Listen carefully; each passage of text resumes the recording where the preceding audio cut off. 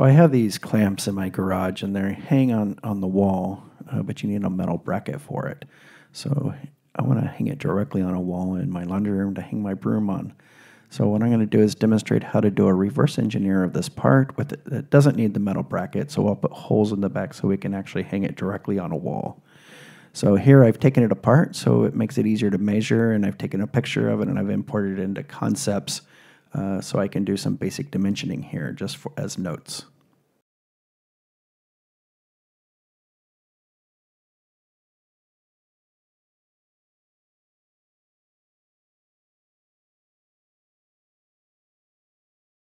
So measuring this part right here, it's 18.5 millimeters.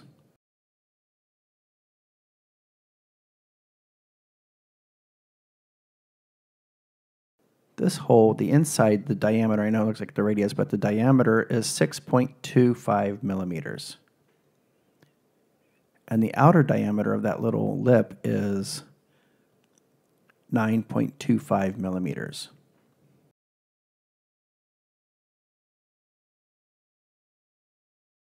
That size there is 6 millimeters.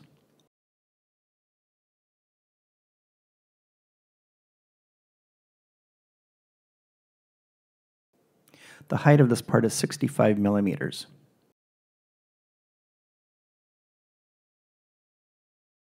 The inner width here is 45.5 millimeters.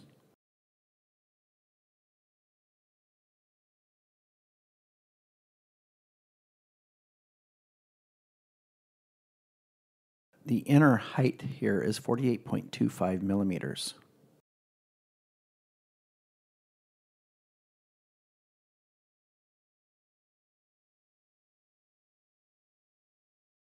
From the center of the hole to the center of the hole is 64 millimeters. And from the center of the hole to the top there is 6 millimeters.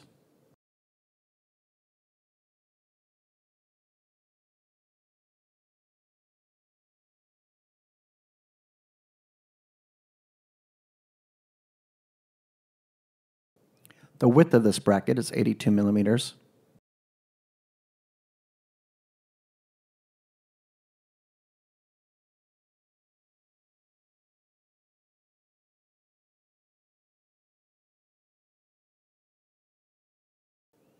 The thickness of this bracket is 26.5 millimeters.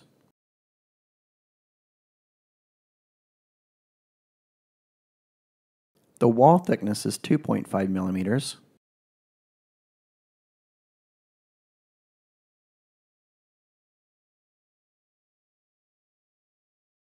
The pin's height is 33 millimeters.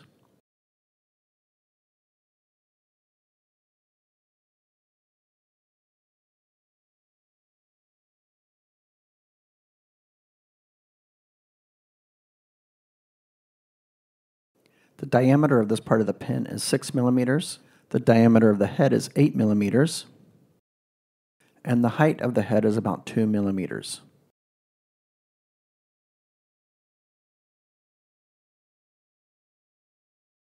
So the width here is 29.5 millimeters.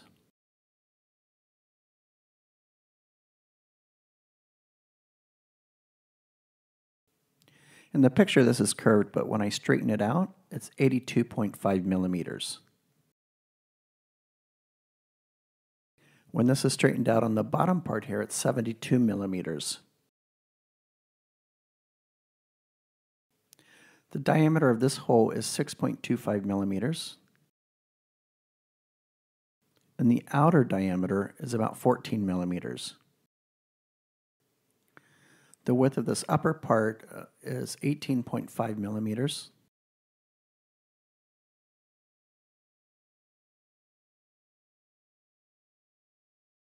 These little nubs on it is 1.25 millimeters wide and 0.73 millimeters tall.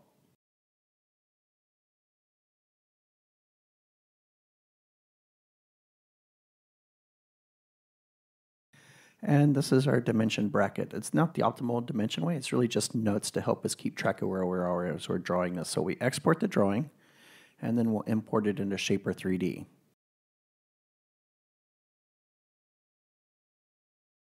So now we'll just kind of place it around in here. get it where we want it. So what I like to do is make a line that is the same size as the part, so that I can scale the picture to be the same size as what my drawing units are in the design program. So we'll set our reference point here to the end of the line, so when we scale that picture, it'll keep that point and move the picture along that line. And we're just looking to make this 82 millimeters so that the line and the picture of the bracket are the same size.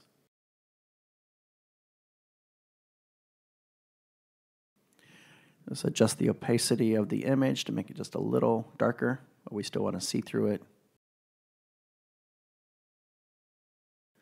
Okay, so now if we look at this part, it's really a rectangle. It's 82 millimeters wide and 65 millimeters tall. So we'll quickly make a rectangle here. 65 millimeters tall, 82 millimeters wide.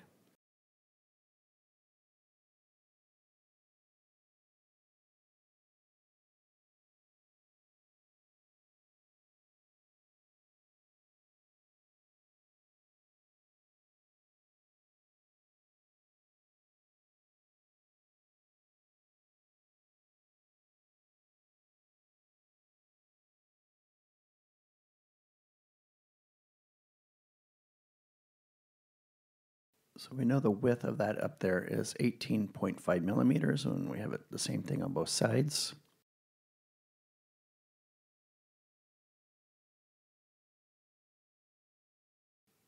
And we'll just make a reference line here.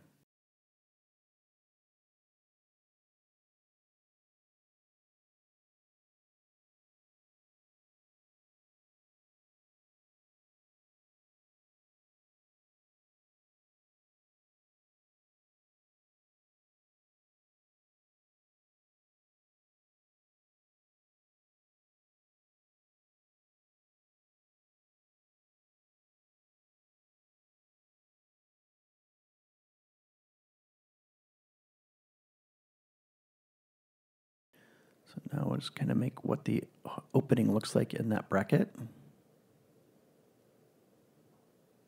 Sometimes we have to move the line away, let go, and then move it again to get it to go where we want it to go. Otherwise it snaps to where it started from.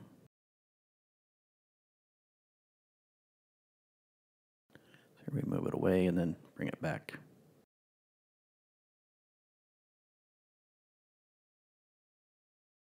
So that's roughly the opening. The bottom part is curved, so we'll make a circle here. I like to get it pretty close. We're going to actually do it exact in a moment, but I like to get as close as I can just with the circle itself. And then we select the circle in that line, and circle in this line, and circle in the other line, and make each one tangent to each other. So we get it exactly right. And our line moved a little, so put it right back where it's supposed to be.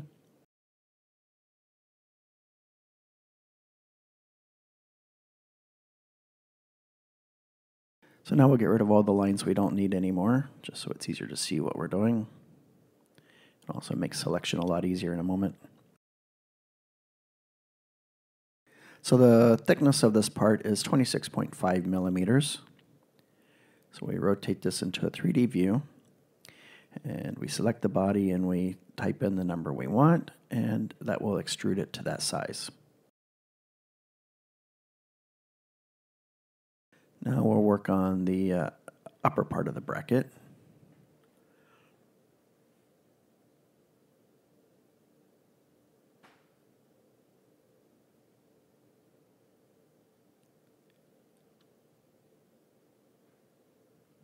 So we're going to do these curves and holes. That's what we're going to do. And it's going to look like this. Just throw in 3 circles, and now we're going to set the circles to the right size and in the right spot. So just like we did earlier, we'll select the circle, and we'll select the line that we want it to be tangent to, and then we'll click the little tangent constraint, and that'll make it exactly right. But first I'm just going to kind of move it, get it close to the right position before I do that. And tangent constraint for that line, and a tangent constraint for that line, and a tangent constraint for there. So that's exactly right now. Very precise. And now I'll put our actual circles in for the holes. So those are diameters that's on the dimensioning, but we want to work in radiuses here, so we'll have to divide each one by 2. So 3.125 for the hole.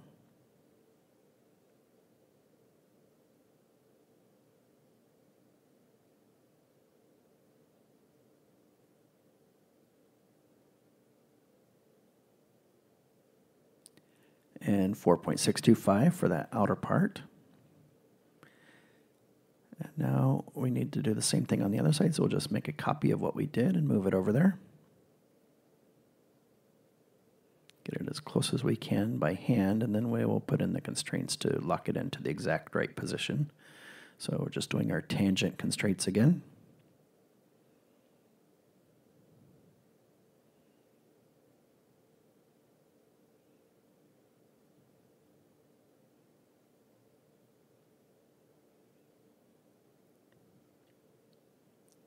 So now we can remove the parts we don't need.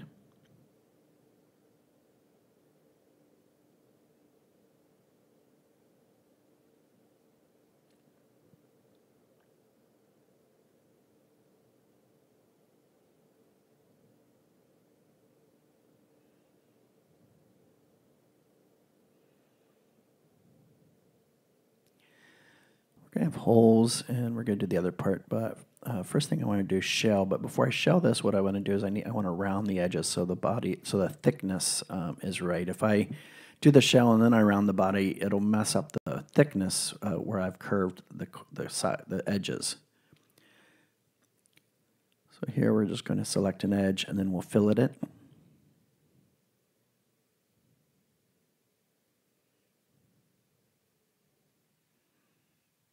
And we'll make that 2 millimeters. And it wrapped all around, so that's perfect, exactly what we want. And now we will select the parts that we want to remove, and we'll shell it. So select all of this inside here.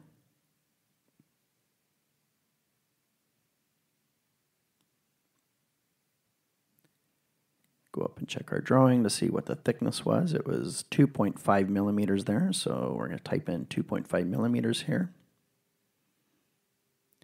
And there we go. All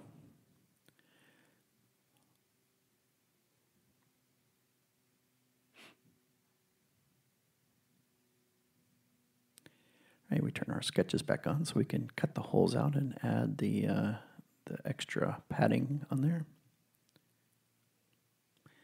So we just drag this down through, and it will cut the holes for us. And then we need to do the same thing on the other side. There we go.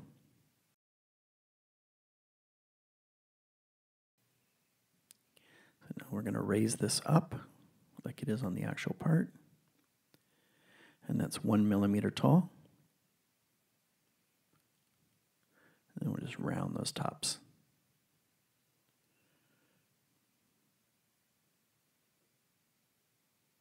On both sides.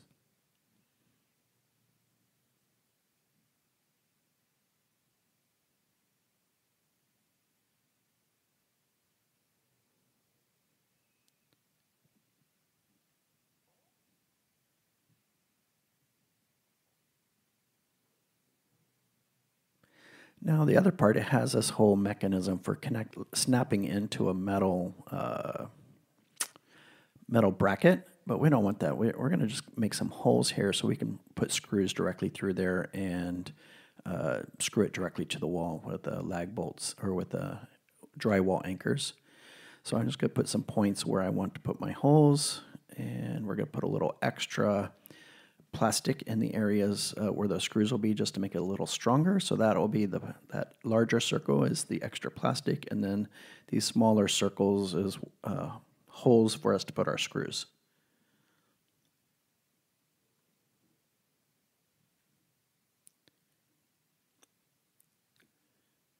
All right, and we'll clean up some of those extra lines that we don't need anymore. And we'll cut our holes. So select the insides and then just drag it right through. It's a few more lines here to clean up. There we go. Now we'll select the blue part of that circle and we will raise it up a little just to give it a little extra meat for the screws to hang on.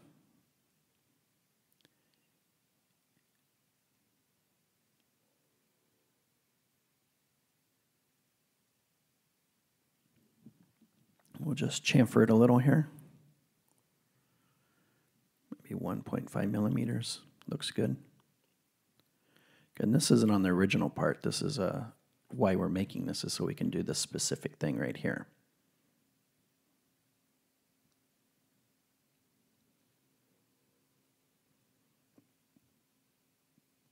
Let's clean up a little bit. Put our sketches in there so we can hide them all. And we'll name this part the bracket. There's three parts. There's the bracket, the pins, and then, for lack of a better name, the friction grip. So we just finished drawing our bracket, and we'll go draw our pins next. And the pins hold that little rubber piece into this bracket. Maybe we'll just ease these edges a little bit here.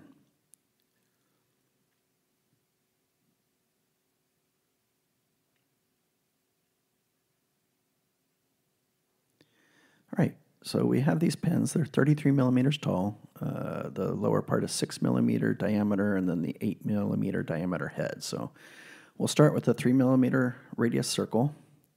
Extrude that to 33 millimeters, so the height of it now. And we go up to the top view here. Double tapping aligns the grid to the circle. And so we can make our 8 millimeter diameter circle out here, which is 4 millimeter radius.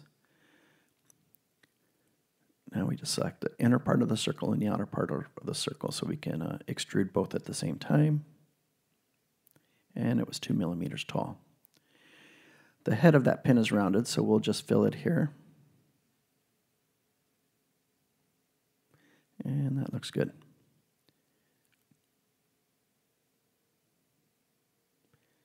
Now we can make the bottom a little rounded. It makes it easier to get it into the hole of the bracket when we go to put it in.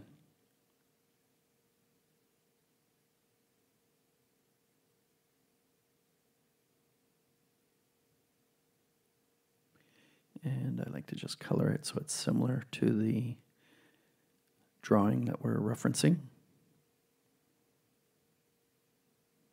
I find a little bit lighter than black makes it easier to see what's going on, so we'll just back it off a little bit.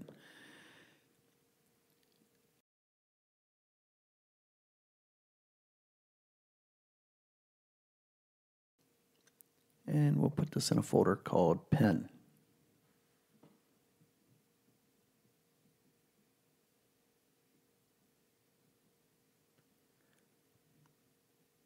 And we can put the pin in the bracket just so we can get a pretty good feel that it's right.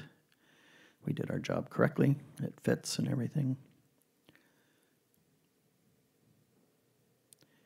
We won't be exactly right here. We just want to be close.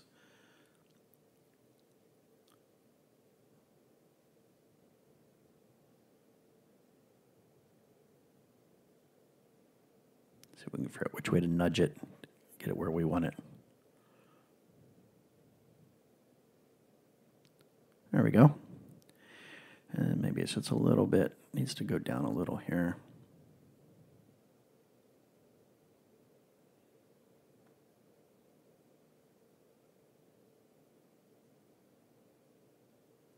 That looks good.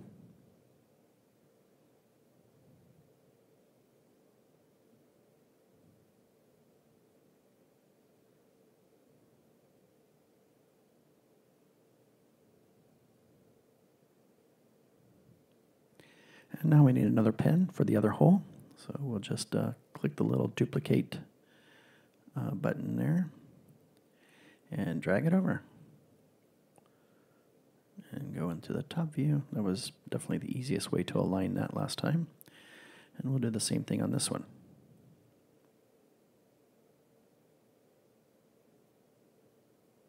Okay, we have our bracket. We have two pins. And both pins are in the folder named pin, so now we can control that view by just clicking on that folder. And we'll clean up the sketch a little. We'll drag this into the folder sketches. And that just makes it easy to hide everything. And we'll reorganize. Okay, we'll hide the pins, hide the sketches. And there we go. We have our bracket, we have our pin. Last part is the friction grip that we need to do. And we'll just go ahead and, this part I'm going to make it white so it's similar to what's in the picture we took. And I also will make this one a little bit transparent so we could see through it for when we put the other parts in it.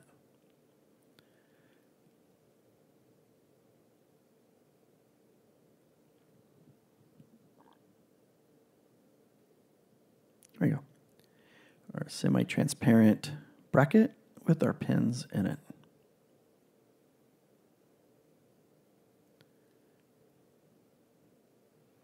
Pins look a little tall here, and we might revisit that, but I think it's fine for now.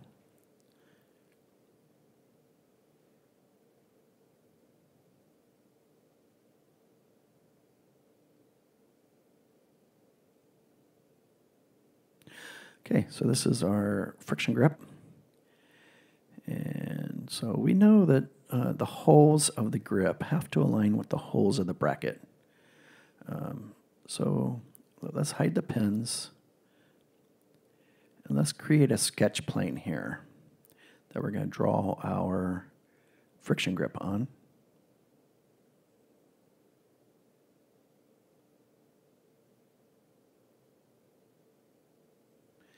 And we'll just kind of put it here, align it with the bracket itself. Make it a little bigger. Move it over so we have plenty of room to work. And there we go. So now the bracket is above the sketch plane.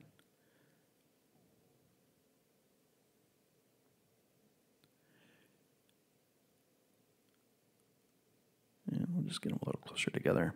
Easier to see what's going on. Here the image is in my way a little bit, but I will work around it. We'll see it keep popping up in our way. So we're going to project the holes of the bracket onto that sketch plane. So we select project and try and select our hole, and our image just jumped in our way. So let's try it again. All right, we're going to pan around here to get around the picture that's in my way or under it. All right, now we select our holes and select our sketch plane as the target and then say done. And now we'll hide our bracket. We don't need it. We just need those holes as a reference. And there's our holes that we projected.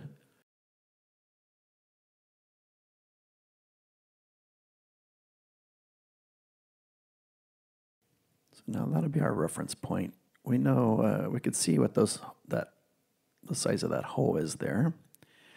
So we'll start building up from that.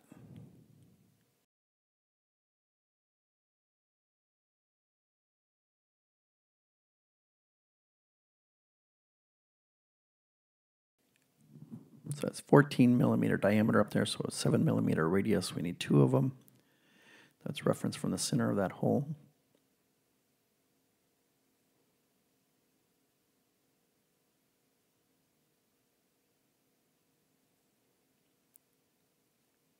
And we can just make some lines that are the right size here. We know that that is a 22.25 millimeters. I'm sorry, 22.5 millimeters.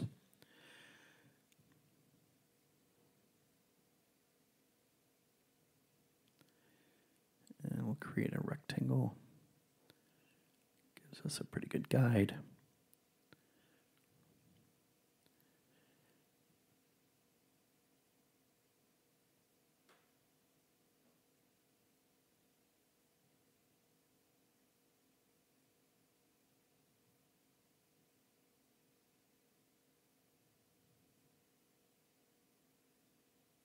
Okay, well, from the center of that line, so we know it's 82.5 millimeters is the total width of the part. So from the center points here, we'll just do a 41.25 to make our 82.25, so we know where the end of the line goes. And we'll just set these tangent. So, and we'll do the same thing on the other side. We'll draw a line from that corner down to this bracket. And then we select the circle and the line and we make them tangent. All right, and some quick cleanup.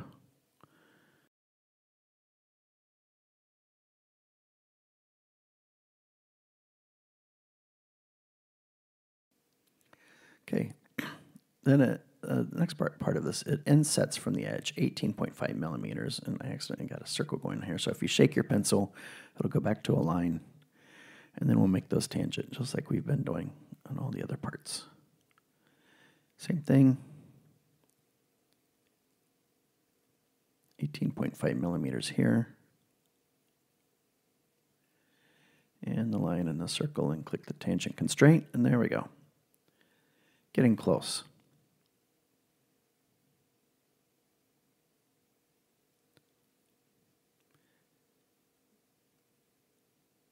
Now we know that the thickness of the rubber is about 2 millimeters, so I'm just going to draw a rectangle here to the halfway point, or just any arbitrary point, but it needs to be 2 millimeters thick from the corner, or yeah, connected to the corner and 2 millimeters thick. And we do the same thing in from the other side. There we go, our 2.25 millimeters thickness. And we'll do some quick cleanup here, get rid of all these extra lines.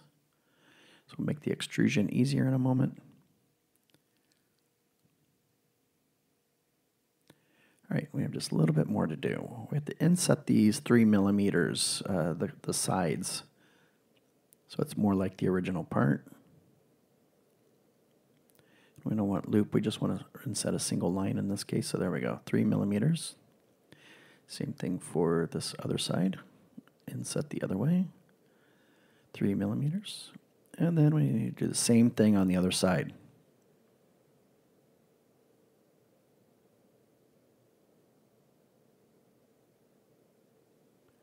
There we go. All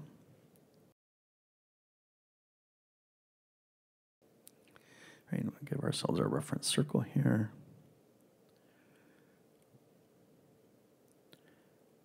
So we have something to cut from. And we need to do the same thing on the other side, our 7 millimeter circle. Got a little too eager in the cleanup earlier, I think. We had that circle before, but that's okay. We just put it back. And we close this and close the other side. You can only, in Shapr3D, you can only extrude closed shapes. So we have to make sure everything's closed. And now we'll go through and do another cleanup of all the extra construction lines that we don't need anymore.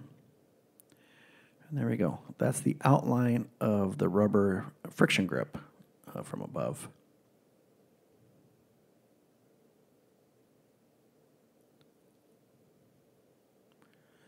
So now we can extrude this. So because we cleaned everything up, we can just click right there and it'll select the whole inner part for us.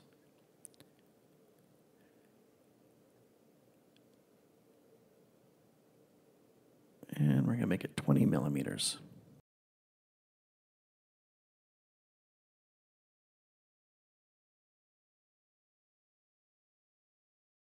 This grip has these little nubs on it, and they're 1.25 by 0.73 millimeters, and they're full width of the part. So we'll make one here.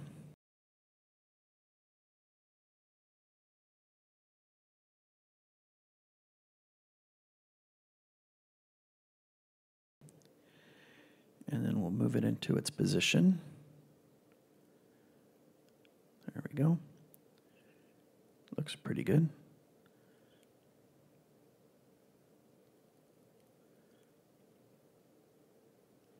There's a couple different ways to do this. We could have drawn the lines on the face of it and extruded it, but this makes it easier because we need to make copies, so we just select it. We click the little copy icon there and then just drag it and put them where we want the. On the real part, it's every 12 millimeters. I'm doing these every 10, just easier.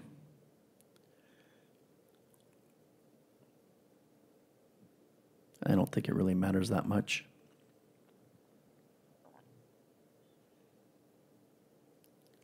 There we go. That looks roughly right.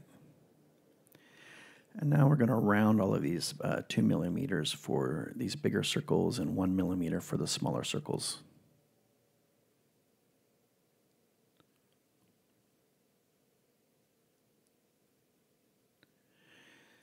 I'm going to print this in TPU, and I think it'll be a lot stronger if we don't have these hard corners. It'll be less likely to tear, just last a long time. And these are our smaller radiuses down here. These are the 1 millimeter. Just going anywhere that there's a hard corner and getting rid of it and filleting it.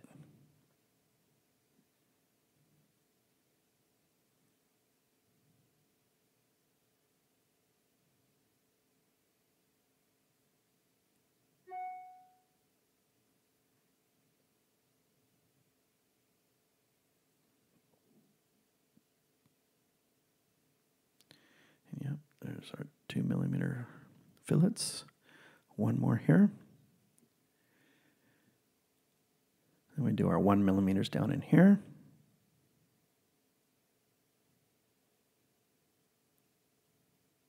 Kind of hard to select those the first time, every time.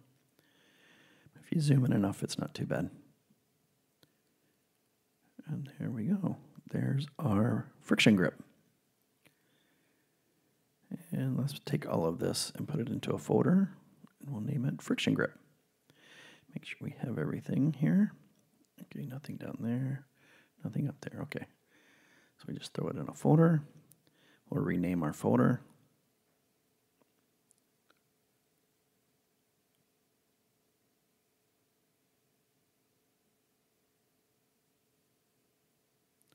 There we go. And we can move our sketches now that we used for that into the sketches folder so we can hide it all. But we'll still have it if we need it.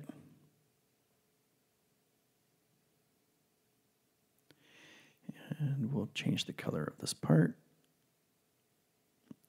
so it looks a little more like what it is in our picture. Again, I lighten it a little bit just so you can see a lot. I feel you can see the detail a lot better if it's not quite all the way black. All right, and we move our part into position here. Oop, missed the nubs. So we'll select it from the folder and then move it again. And maybe about right there.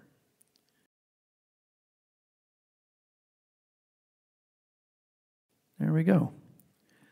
We have our friction mount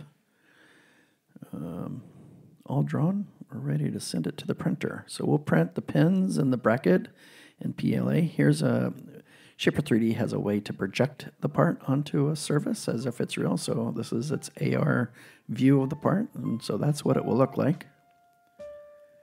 And here's the original part on the top and the part I made on the printer on the bottom. And here it is in action, holding the broom behind our laundry room door.